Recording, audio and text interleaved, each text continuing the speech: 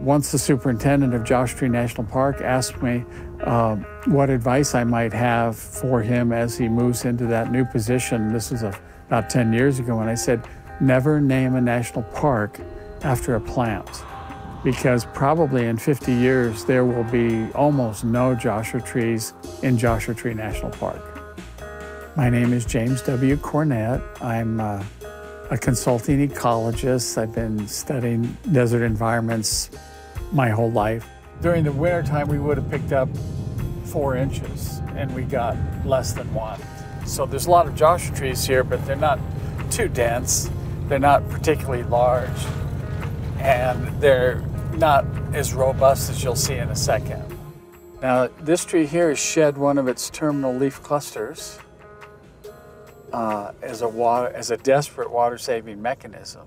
We have entered a period of climate change where the climate is quite different today than it was 50 years ago. And what that means is that the temperatures are rising, rainfall is declining, and perhaps most importantly for desert environments, the duration and intensity of droughts is increasing, and that's probably the most dramatic change we've seen. So Joshua trees in Joshua Tree National Park, for example, are now living in an environment that is not really conducive to their replacing themselves with young trees as the older trees die.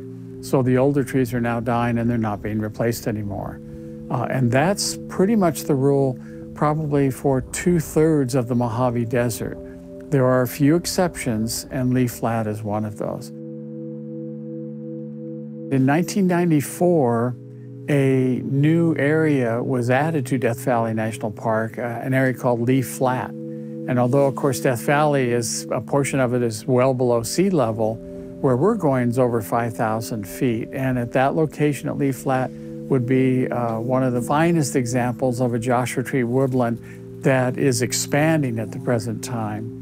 By way of contrast, most Joshua tree populations in Joshua Tree National Park, for example, are declining in number. But the sun is so intense here.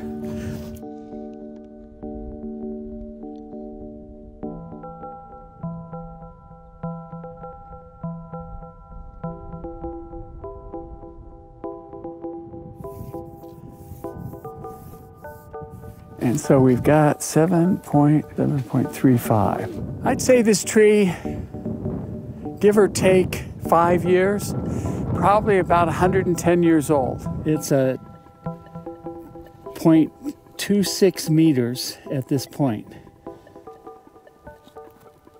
And let's see, gotta record that. These will grow up to 4 or 5 inches in a single year if it rains. It's been a gradual shift, although I must confess, at least in my experience, it became rather profound sometime in the late 1980s. That's when I first noticed that Joshua trees didn't seem to be doing very well in Joshua Tree National Park. I had 3 study sites there, and on all 3 study sites, the number of Joshua trees was slowly declining, roughly around 2 to 3% per year, and that hasn't stopped. The most noticeable difference was that an older tree would die, but there wouldn't be any young trees to replace it. You know, we're seeing 50% loss of trees in some areas, and the prognosis is very bad. And unfortunately, the trend seems to be getting worse. In other words, temperatures continue to climb, which means evaporation rates increase, and which means less water for the desert plants that are there, not just Joshua trees, of course. And then we're seeing a slight decline in precipitation, about 1 or 2% per year. The big thing, though, is the intensity of droughts has increased. So the droughts that are severe, where you receive below average rainfall in a single year, instead of just having those happening once about every 20 years, now we're seeing 3 to 5 consecutive years of drought. And that's happening about twice as frequently in the last half of the past 50 years than it was in the previous 50 years. And it's very difficult for plants and animals to survive 3 or 4 or 5 years of drought.